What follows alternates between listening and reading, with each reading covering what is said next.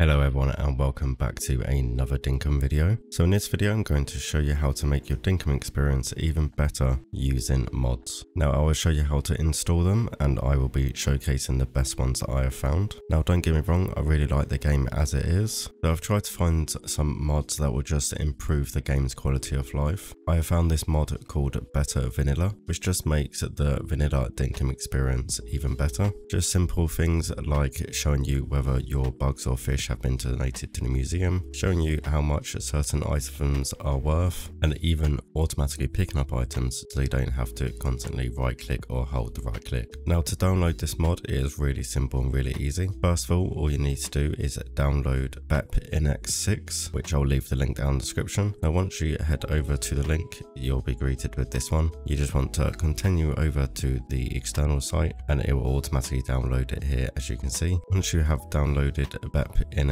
what you want to do is you want to open the folder here and you want to copy these over into DINKUM's directory folder. The easiest way to find that is by heading over to Steam, right click DINKUM, go to properties, click on local files and browse, and that will open up the local folder here. What you want to do is you want to just copy these over to there, just like that.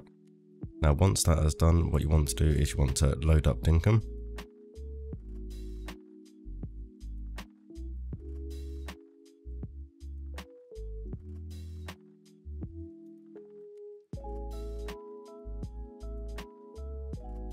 Once DINKUM has loaded up, you just want to quick to the desktop straight away. And once you go into this folder where it says BepInX, you will see a plugins folder just there. Now that folder is where you want to copy your mod files into there for the game to run. And once you have completed that part, you can head over to Nexus Mods, which I will leave the link down in the description. And that'll bring you to this webpage here, which is where all the mods for DINKUM can be found. Now as you can see, they have plenty of very good quality of life mods. You've got the value tooltip, which will add a tooltip to items that display their value. The museum tooltip, which tells you what fish and what bugs have already been donated to the museum. They have an infinite wheelbarrow, which could be pretty fun actually. Another one that I am very curious of trying is to craft some storage, which allows you to be able to craft items without having that item in the inventory. It will use it straight from the storage. So I think that one's going to be a very good one. Now the one we're going to be showcasing in the video today is this one here, which is the Better Vanilla. So as you can see, it will automate pickup, drop to items which are around the player. Now you can enable and disable this just by pressing P. You can change that keybind there in the configuration file. Now with this mod, it is highly customizable by going through the configuration file. But if you don't want to delve that deep into it, the default settings for it I think are absolutely brilliant with keeping the game very vanilla. Now you have another change in this one, which is when the player sits on furniture, either bench, chair or anything, they will regenerate stamina and health. Now this can be disabled if you want to keep it as realistic as possible.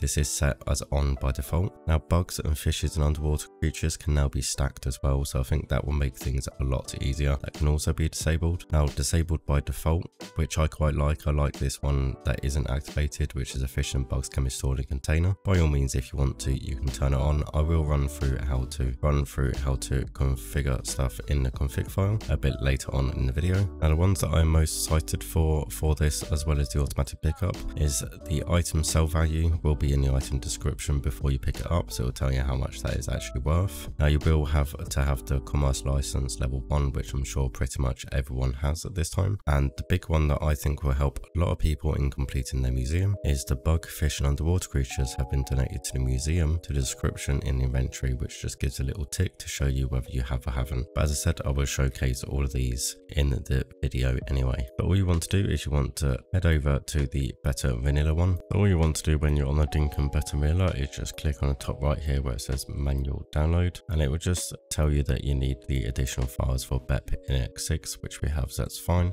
And we just want to download, and then you just want to click on slow download here, and you just want to wait for your download to be complete. So when your download is complete, you will see here that you have the application extension here, and all you want to do is you want to open up your BepInX folder, and where it says plugins, you just want to copy this straight into there like that, and that means that your mods are active, and it is as simple as that. So let's head over into DINKUM and I will showcase these mods for you. So here we are back in DINKUM. As you can see, I'm still in the process of moving things around, but we have the mod installed and we're going to showcase a few things. So first of all, what we're going to do is showcase the fact that we can automatically pick things up. So as you see, without right clicking anything, I can just automatically pick up anything that I sort of harvest. Now the good thing about this auto pickup is you see these logs all over the floor here. There are times where you don't want to pick them up, and luckily with this auto pickup, it doesn't automatically pick up things that the environment has left for you, which is also good. Now the downside to this auto pickup, when it is enabled, if you try and drop something, as you can see, it will automatically pick it up. But if we just press P on the keyboard, as you can see there, it says that the automatically pickup is now disabled, so we can drop things. So let's drop a few things and turn it back on, and you will see how easy it will be to be able to automatically pick up items. I tend to use the automatic pickup for when I am farming or I'm harvesting my trees and things. Just makes things a lot easier and just gives my finger a rest from right clicking. So as you can see, it is now enabled. When we run up to them, it just automatically picks them up. It just saves us having to right click all the time. The next thing we are going to look at is the fact that now bugs in that will tell you if they've been donated into museum. So we'll just catch a few bugs over here, and this one over here as well. And then when we go in our inventory, as you can see, for one, they are stacking, which is also a bonus.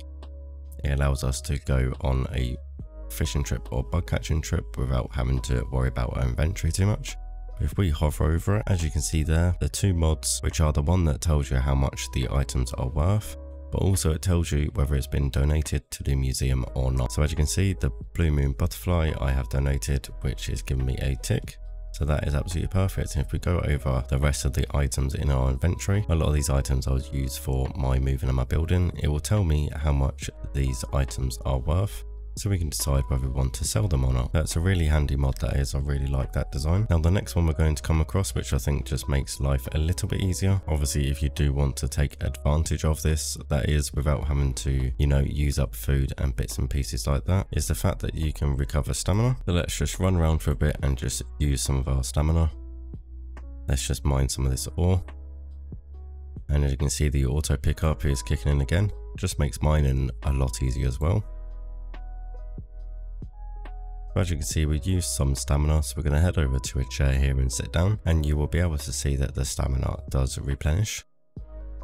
So we'll sit down here, we'll just wait a little while, and as you can see, where our stamina is, the lightning bolt icon keeps pulsing and our stamina is increasing. Now I probably will turn this mod off, to be honest. I'm not sure if I quite like it. I do feel it's a little bit cheaty being able to replenish your stamina, but it all depends on whether the dev wants to implement that into the real game or not. That is to be decided as of yet. Now disabling certain mods and things like that then takes us on to how to configure the mod. So we'll head over to the configuration file and we can change the settings. Now just quickly before we do go into the configuration file, something I forgot to mention at the beginning of the video, I do recommend backing up your save. So as you can see just here on my desktop, I have a DINKUM backup save. Now it's really simple and easy to do that. You just want to right click onto DINKUM in Steam, Properties, Local Files, and just open up the folder location. And then all you want to do is just go slightly back to your DINKUM folder. Once you have done that, what you want to do is you want to copy your DINKUM folder just onto your desktop or somewhere else that you find easily accessible. Obviously you won't have the BEP-INX folder in there when you do back up your data, so just make sure you do that before you download the mods and stuff, just to be on the safe side. Now going back to the configurations, what you want to do is within the BEP-INX folder, if you just go on to the config file,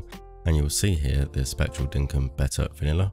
You want to open up that and it will open it in Notepad, and this is where you can configure the files. So we've got the auto pickup, so The auto pickup keycode is just the keybind that you can choose to enable and disable this. The other thing we have with the auto pickup is just down here where it says is auto pickup enabled true. That means that it is on, and if we want to change that to off, we can just put false, or obviously we can just use the key within the game to do that. In regards to inventory, so as you can see, fish stackable, fish storageable, and underwater creature stackable, etc, etc, you can change these to true and false. So if you do want to be able to put fish and underwater creatures into containers, you just change this false value to a true value, and that will allow you to put them into containers. Now a bit further down we have the minimap, so you can use the plus and the minus on the keyboard to zoom in and out on the minimap. Now you can change the in-game speed. You can also change the amount of relationship lost on requests and how much relationship you gain. I have left all of that as default, but obviously you can change that if you want. Now in regards to the resting, obviously you can change the amount of stamina and the amount of health that is restored whilst you are resting, or you can just turn that completely off by changing this value of true into false. So that is how you configure the mod to how you want it to be, if that is what you decide to do. So there we go everyone, that is how to install mods and to use the better vanilla mod to improve your quality of life in and around DINKUM. So hopefully you liked that video and you found it interesting. If you have any questions about how to install a mod or anything like that, just make sure you drop a comment down below and I will help you out with that question. Don't forget to hit that like button and make sure you subscribe to the channel so you don't miss any more content. So thank you all for watching, and I will see you in the next one.